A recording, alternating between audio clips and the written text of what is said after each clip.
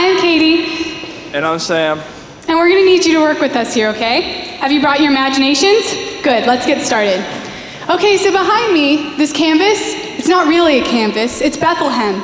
And up there is a huge, gigantic, bright star. Across the night sky are millions of other little bright stars, and behind us are the rolling hills of Bethlehem. Now over here, try to picture the small, simple houses of Bethlehem. And on the last row of those houses, do you see a stable where the cows, sheep, and donkey reside? Do you see it? I think something important might happen there tonight. What do you think? What else might you see in Bethlehem? Thank you.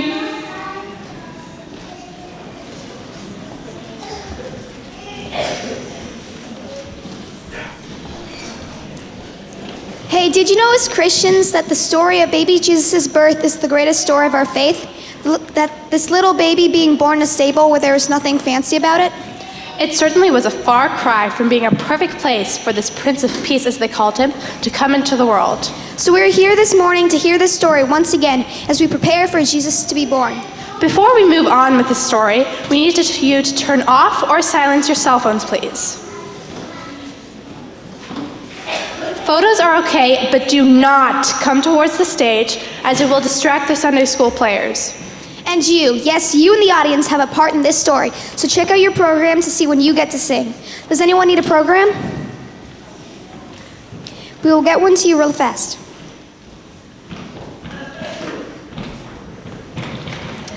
Okay, are we ready? Let's get ready by listening to the Light Shine Choir. It is now or never. Let's rock it. Thank you for joining us today. Enjoy.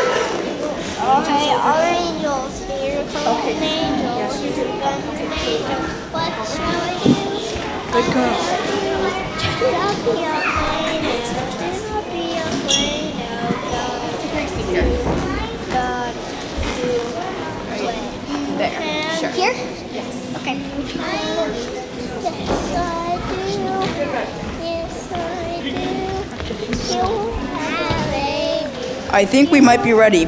Are you ready, Ricky? How about you, Pastor Brett? Are you ready out there in the audience? What does it really take to get ready? Did you See that star over there?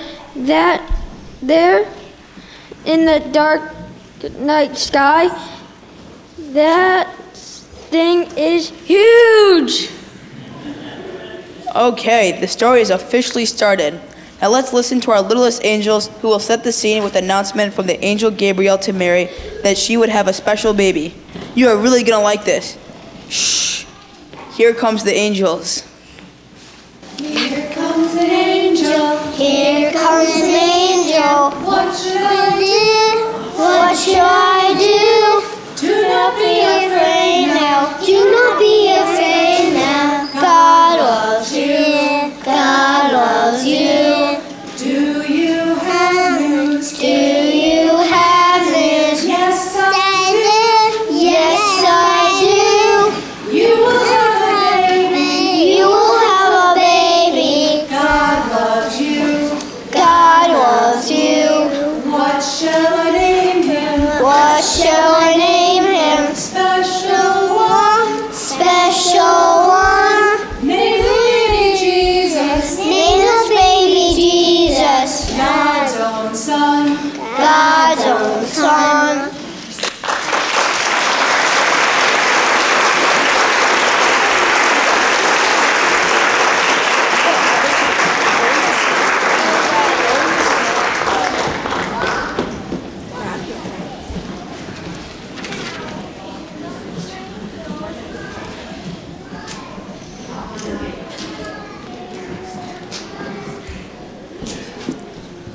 In these days leading up to Christmas, people gather in many places. Celebrations with friends, parties at work, Christmas concerts and school programs, caroling parties, Just Harvest Kitchen, youth fundraisers, and many more special events and services at church.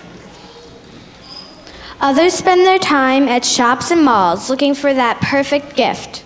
Still others gather at hospitals, shelters, bus stations, and under overpasses. And some do not gather at all, finding themselves quite alone in a season that somehow doesn't involve them. What's it all about? What are these seasons of Advent and Christmas for? And whom are they for? They're for everyone and for all the world. This is our chance to prepare, To dream. To hope. To wait. for the child the whole world is longing for, Emmanuel. God is with us, all of us.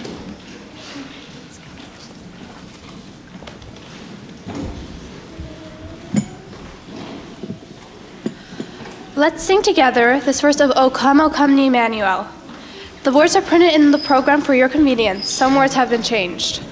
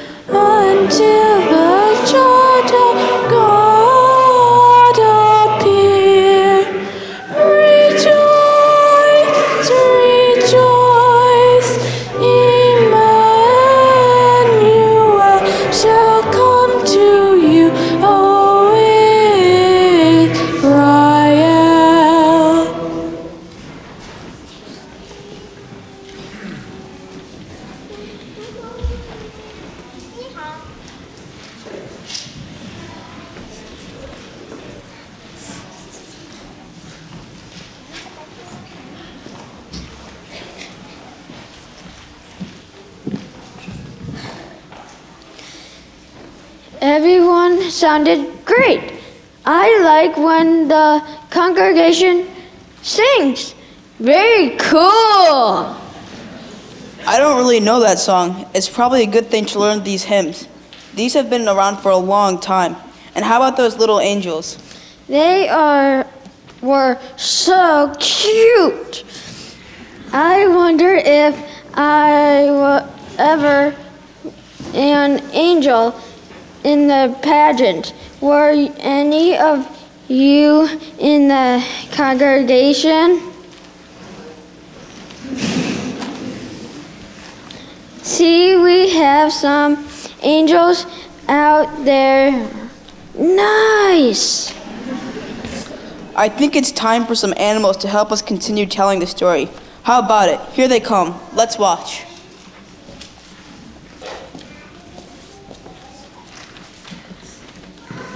Late one night on a lonely hillside, a group of shepherds watched their sheep. Shepherds. Good news is coming to you. The dark night sky was filled with stars.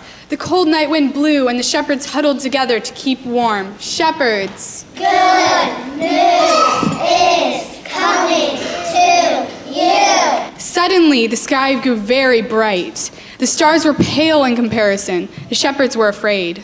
Shepherds. Good news is coming to you. An angel of the Lord appeared before the shepherds. Great light surrounded the angel, and the shepherds were afraid. Shepherds. Good news is coming to you. Don't be afraid, the angel said. I bring you wonderful news.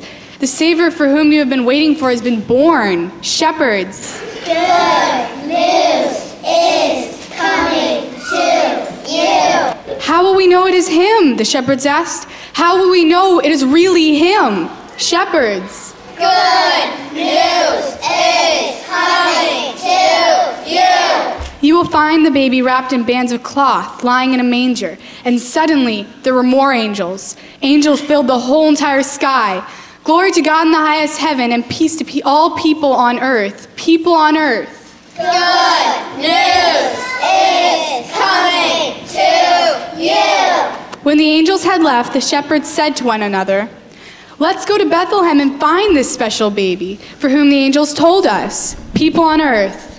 Good news is coming to you. The shepherds found the baby as the angels told them. Then they returned to their flocks, telling everyone they saw of the angels and their message, and the tiny baby in the stable. People on earth. Good news is coming to you.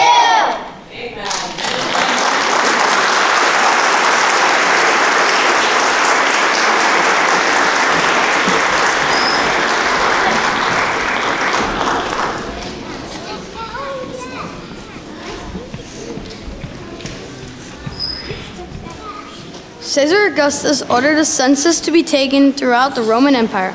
All the people had to travel to the hometowns of their ancestors to be counted.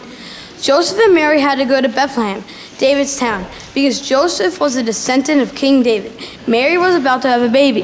While they were there, the time came for Mary to have her baby. She gave birth to a son, her firstborn. She wrapped him in a blanket and laid him in a manger because there was no room for them to stay in the inn.